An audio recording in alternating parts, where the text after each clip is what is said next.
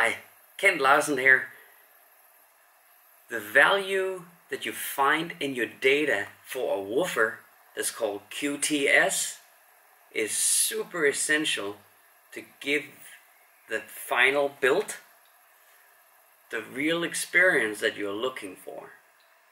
It's super important to design the enclosure correctly, and in order for you to know how much volume, and if you need to port it or you need to make it in a closed environment or whatever, this data, the QTS, is very, very, very important. And let me explain why that is and what it is. So QTS is a Q value. When you're talking about Q values, you're talking about how long of a tail there is on a movement. So if you take a tuning fork, when you hit that tuning fork, it will continue to vibrate for a long time and make a sound at its own resonance frequency. That it keeps on playing and playing and playing that same tone, that is a Q value that is very high.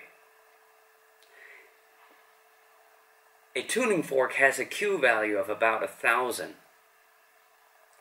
So when you look in the data for a woofer, in the data, the Thiele-Small parameters, you see that the values are typically from 0.2 to maybe 1.2. And 1.2 is a fairly high QTS.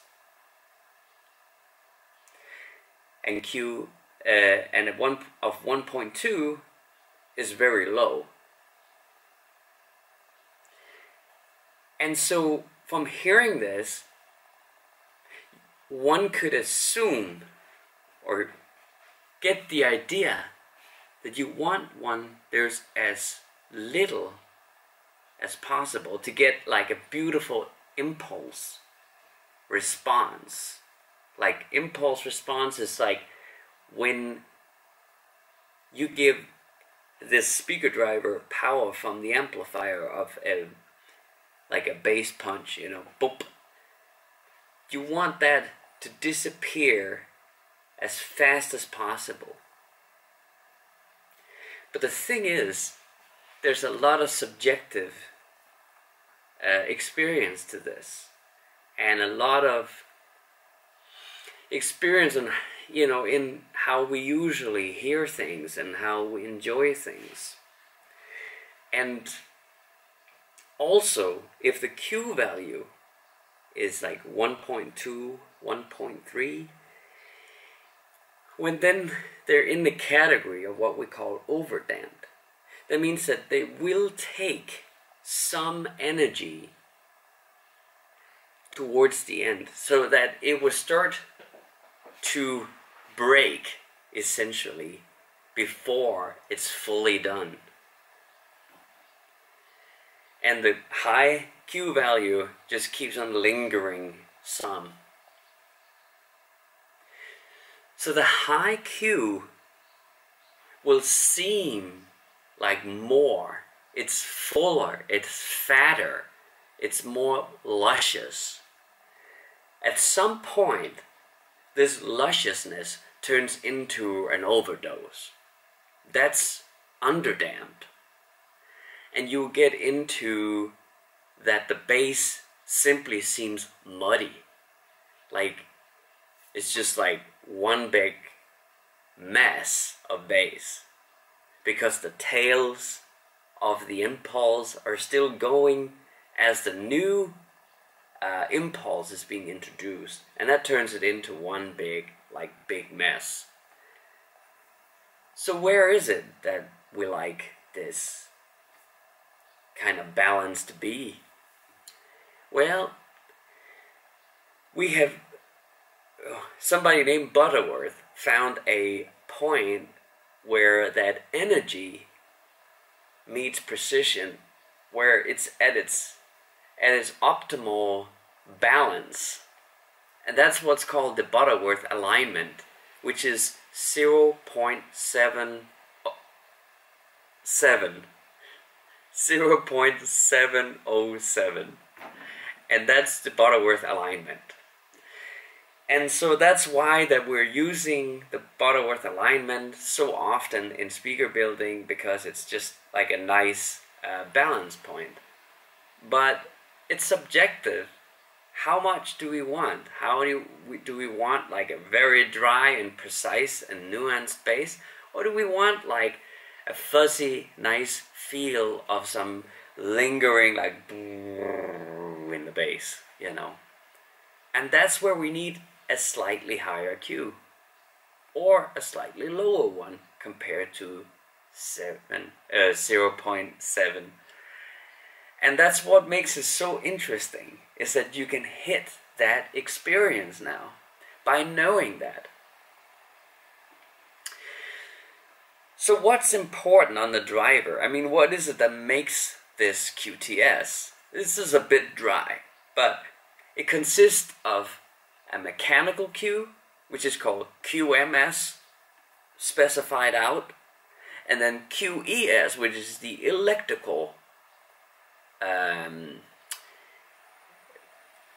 Q value. So these two Q values are working in parallel, if you think of it electrically. And when you look at when you know, many times this is specified in QES and QMS, particularly if you have like a good driver, you will have these drivers specified, because QTS is like, it's just a calculated value derived from those two in parallel. So so that's what it is. I mean, you calculate it just like you would for a parallel circuit. It's 1 divided by QES plus 1 divided by QMS, and the square root of that is your result. That is your QTS. So as you see, the QES is always the lowest. And that's why that the QES is the one that basically decides the QTS. And actually, one will, I would claim that QMS is actually a good thing to have slightly on the high side, because that means that you don't have as much mechanical resistance in it. And since you don't really need it to like help it return to its original position, you'll want it, basically sloppy and light. And so in this, also to achieve the right bass, you can't necessarily reach your goal with any given enclosure. But I will get back into that. You can actually calculate by using your QTS to figure out what enclosure would be the best.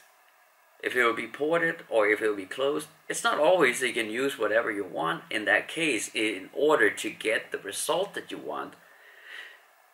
Alright, well, this is just something general about QTS. I hope that you got something out of it.